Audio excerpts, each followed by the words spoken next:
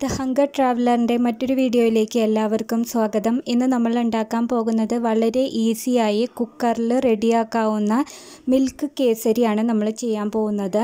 അപ്പോൾ എങ്ങനെ ചെയ്യുന്നതെന്ന് നോക്കാം നമുക്ക്. അതിന് വേണ്ടിയിട്ട് ഒരു 50 ഗ്രാം പൈനാപ്പിൾ ഇതുപോലെ കഷ്ണങ്ങളാക്കി വെച്ചിട്ടുണ്ട്. അത് നല്ലോണം അടിച്ചെടുക്കുക. ഇതുപോലെ നല്ല പേസ്റ്റ് രൂപത്തിലാക്കിയിട്ട് എടുക്കാം. ഈ കേസരി ഉണ്ടാക്കാൻ വേണ്ടിയിട്ട് ഒരു കുക്കറിൽ 1 ടേബിൾ സ്പൂൺ നെയ്യ് ഒഴിച്ചു കൊടുക്കാം.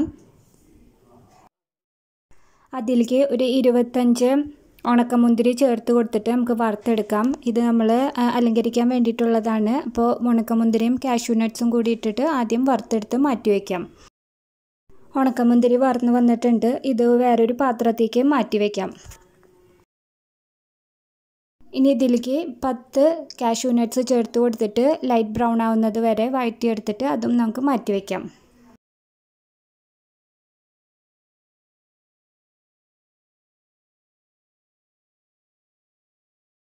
ഇനി നമ്മൾ ഇതിൽ റവ ഇട്ട് വറുത്തെടുക്കാൻ പോവാണ്. ഞാൻ ഈ ഗ്ലാസ്സിലാണ് എടുക്കുന്നത്. ഈ ഗ്ലാസ്സിൽ 1 കപ്പാണ് ഞാൻ എടുത്തിരിക്കുന്നത്. ഇതിൽ കുറച്ച് ഓയിലും കൂടെ ഞാൻ ഒഴിച്ചു കൊടുത്തിട്ടുണ്ട്.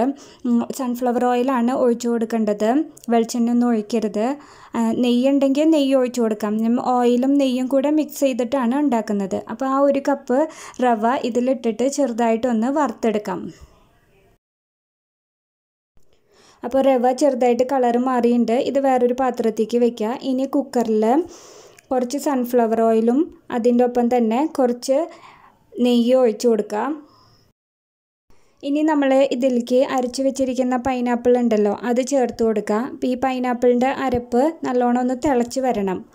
അതിന് ശേഷം നമുക്ക് പാല് ചേർക്കാം.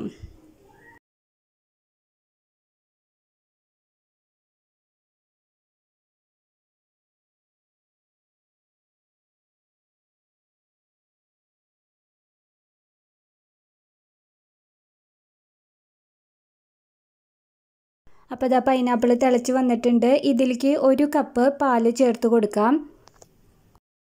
അതിൻ്റെ ഒപ്പം തന്നെ 2 ഗ്ലാസ് വെള്ളം ചേർത്ത് കൊടുക്കുക. അതായത് 1 കപ്പിന് 3 ഗ്ലാസ്സാണ് നമ്മൾ എടുത്തിരിക്കുന്നത്. അതിൽ 1 കപ്പ് പാലും 2 ഗ്ലാസ് വെള്ളമാണ് എടുത്തിരിക്കുന്നത്. ഇത് നല്ലോണം മിക്സ് ചെയ്ത് കൊടുക്കാം.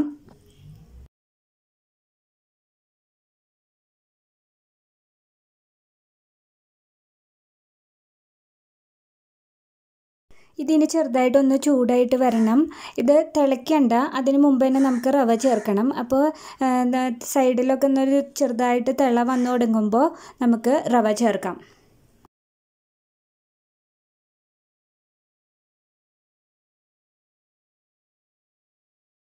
അപ്പോൾ ഇതൊന്ന് ചൂടായിട്ടുണ്ട്. നമുക്ക് ഇതിൻ്റെ സൈഡ് നോക്കി അറിയാൻ പറ്റും ചൂടായിട്ടുണ്ടോ ഇല്ലയോ എന്നുള്ളത്. ഇനി നമ്മൾ വറുത്ത് മാറ്റി വെച്ചിട്ടുള്ള റവ അതിലേക്ക് ചേർത്ത് കൊടുക്കുകയാണ്. കുറേശ്ശെയായിട്ട് ചേർത്തിട്ട് മിക്സ് ചെയ്ത് കൊടുക്കണം. അതായത് കട്ട കെട്ടാതെ ഒന്ന് നോക്കണം. ഇത് എണ്ണയിലിട്ട് വറുത്തെടുത്തത് കൊണ്ട് മറ്റേ ഇങ്ങനെ തരിയായിട്ട് നമുക്ക് ഇട്ട് കൊടുക്കാൻ പറ്റില്ല. അപ്പോൾ കുറേശ്ശെ സ്പൂണിലെടുത്തിട്ട് ചേർത്ത് കൊടുക്കുക. എന്നിട്ട് നല്ലോണം മിക്സ് ചെയ്യാം. അതിനുശേഷം കുക്കർ അടച്ച് വെച്ച് 3 വിസിൽ വരുന്നത് വരെ വേവിച്ചെടുക്കാം. അപ്പോൾ ഇതാ 3 വിസിലടിച്ചിട്ടുണ്ട്. നമുക്കിത് തുറന്ന് നോക്കാം. ഓക്കെ, ഇപ്പം വെള്ളമൊക്കെ വറ്റിയിട്ട് നല്ല പാകത്തിനായിട്ടുണ്ട്. അടിയിലൊന്നും പിടിച്ചിട്ടില്ല. നല്ല പാകത്തിന് വന്നിട്ടുണ്ട്.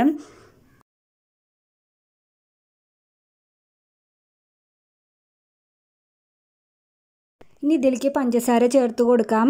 1/4 കപ്പ് പഞ്ചസാര എടുത്തിട്ടുണ്ട്. അതിൻ്റെ ഒപ്പം തന്നെ 2 ഏലക്ക തരി പൊട്ടിച്ചിട്ടതും അതിൽ ചേർത്തിട്ടുണ്ട്. ഇത് ഇതിലേക്ക് ചേർത്ത് കൊടുക്കാം. എന്നിട്ട് നല്ലോണം മിക്സ് ചെയ്തിട്ട് എടുക്കാം.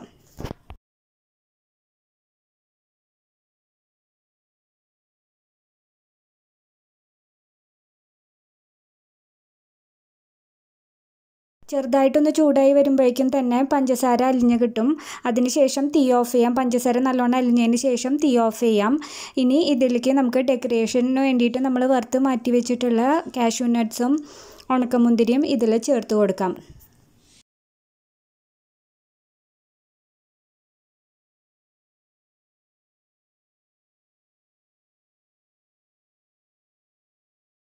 അവസാനം കുറച്ച് നെയ്യും കൂടെ നമുക്ക് ചേർത്ത് കൊടുക്കാം. അപ്പോൾ നമ്മുടെ മിൽക്ക് കേസരി വളരെ എളുപ്പത്തിൽ റെഡി ആയിട്ടുണ്ട്. എല്ലാവരും ഇതുപോലെ ചെയ്ത് നോക്കിയിട്ട് അഭിപ്രായങ്ങൾ അറിയിക്കൂ കേട്ടോ.